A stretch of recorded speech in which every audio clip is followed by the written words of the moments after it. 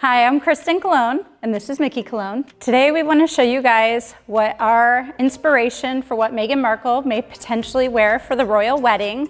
So let's get started. So prior to our application, we went through and sectioned right at the nape. We want to make sure that there's enough hair to cover over the extensions. So usually about 2 to 3 finger lengths above the nape. And then what we're going to do is we're going to use our ultimates. Because we're doing an up style, we really want to make sure that none of those tabs are showing. Never use an ultimate with another ultimate. You always want to sandwich an ultimate with an original.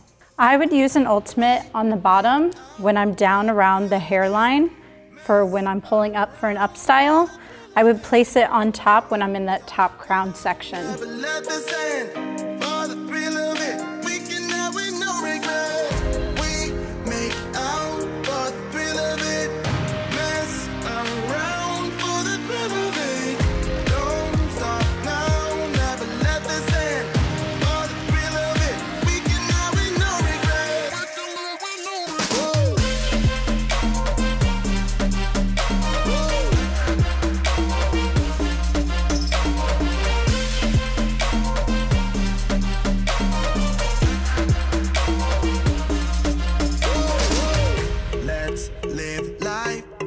Regrets, girl, put your faith in me, even though we just met. Let's forget about a curfew, cause all that is stuck in my head.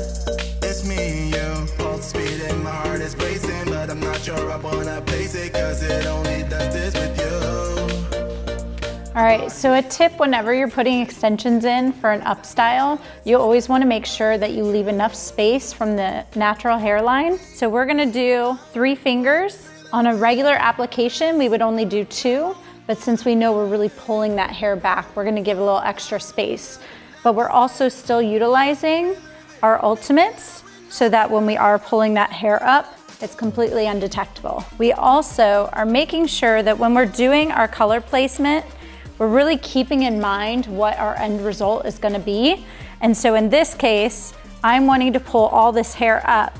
So seeing all that dimension flowing through with the extension colors that we've chosen is really going to give a lot of dimension to the brown hair color, which is sometimes hard to photograph. Let's forget about a curfew, cause all that is stuck in my head.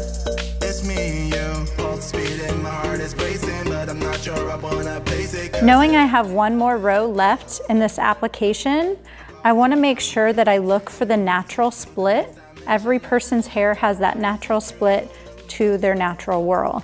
So with Raquel's, it only goes to about here.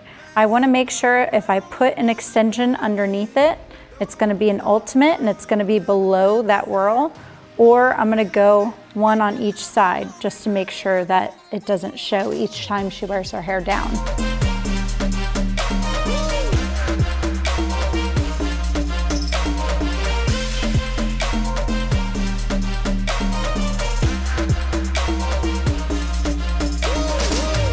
Let's live life without regrets. Girl, put your faith in me, even though we just met. Let's forget about a curfew, cause all that is stuck in my head. It's me and you, pulse speed and my heart is racing, but I'm not sure I wanna place it, cause it only does this with you. So for this look, we wanna create maximum volume. So one tip is as you're using your curling iron, to make sure that you go on top of the barrel. That's gonna create volume at the root. If you wanna suppress the volume at the root, you wanna go under. So what we're gonna do first is take down our first row of set curls. And this way we can go through, kind of fan them out, tease them, kind of blow up the volume within them. And then we'll do that with each row as we go through.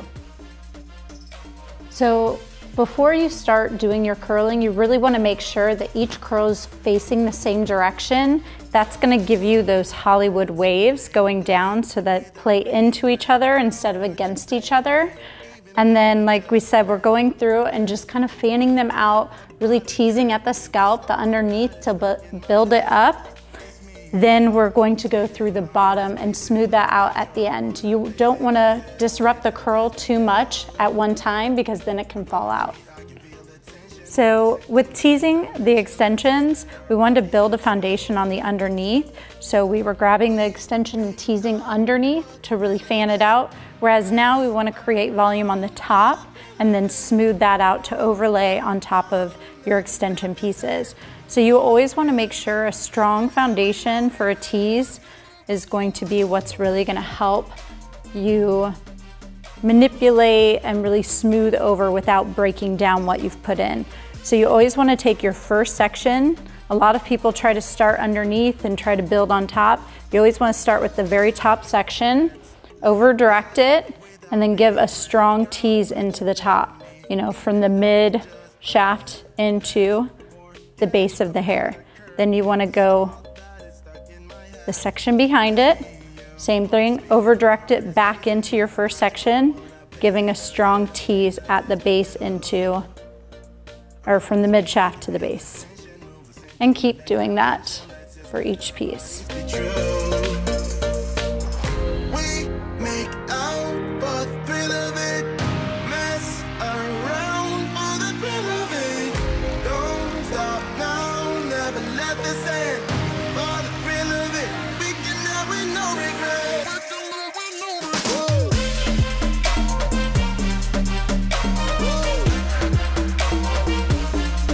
So we're gonna start with pulling back her sides. We wanted like a triangle section from her temple to her ear.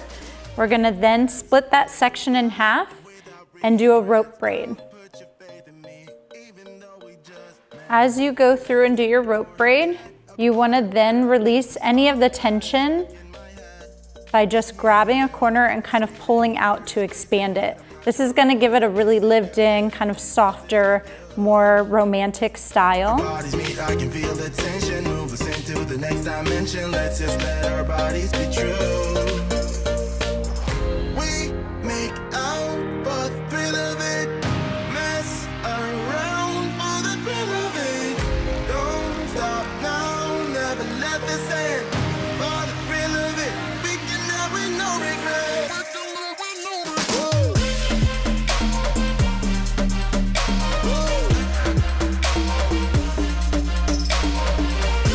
So half up, half down styles like this are really good for if your bride is going to be wearing a veil.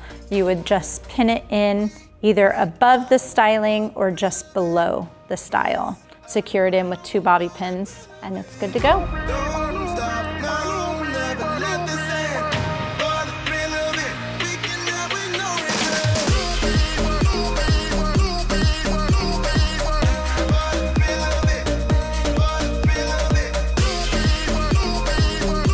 So we're going into our up style. For this look, we went through and curled and pinned. We've brought it down and we've brushed it out. Now we're gonna start with just our back section. We kind of did a horseshoe all the way from one ear to the other and leaving this top section out. This is all gonna be teased, so when we bring it forward, we're gonna have that nice volume on the top of the head. So we are going to section out each side. Are we about even? I want to try to create even balance on both sides. So when going through and parting your 2 sections, you want to make sure that you smooth it out and ponytail it while it's down. You don't want to fully pull these apart to expose extensions because everything that we're doing, we're going to be rolling up into the top and securing it. So having it down to where it's just a nice, smooth, seamless look with the extensions in. You're going to want to ponytail lower by the neckline. That way you have some wiggle room to work with. Okay, and as Mickey had done, you want to kind of give a little fullness and pull out some of the tension from the sides just so that it has more volume, a little more lived in look. Then we're going to take your section and roll it upwards. With this, we really want to show the dimension that we used in the extensions. All right, so you want to hold your ponytail right at the curve of your curls. We're going to put our palm right in the middle of it and flip up. You want to then expand it out a little bit with your hands and then take your pin and secure it in. Really make sure that you're not just pushing it into the extensions. You want it to be pushed into the hair so it's not putting any tension or hurting your client.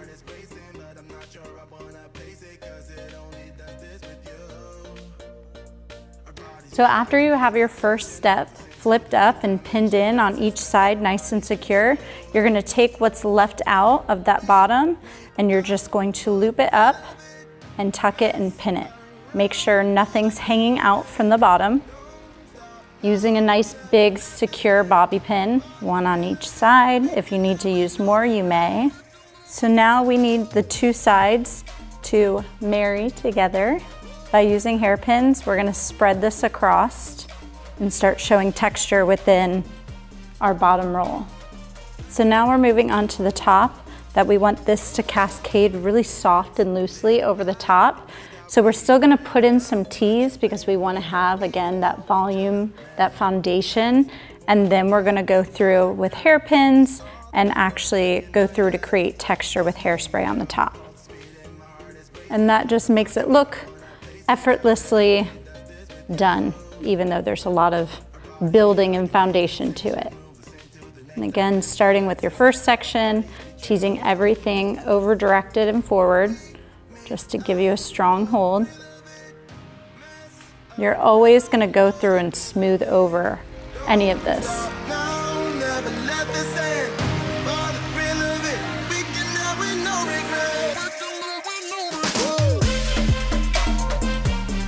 So what this does is creates a very natural texture, as if she were to just take her fingers and pull it through her hair.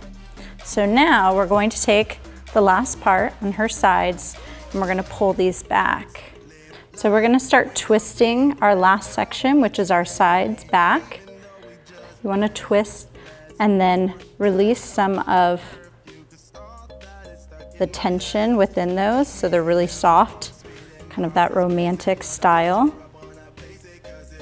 So as we did on her left side, we're gonna do the same on the right. We're gonna split it in half, her front section, her side section, and we're gonna twist and twist it back towards the other side. But we also wanna make sure that we pull out some of the tension just to give it a really lived in soft look. Yep. There we go, add a little texture. And then Mickey's gonna go ahead and pin on this side. And then we're gonna wrap it and tuck it up underneath the hair. Which one do you want?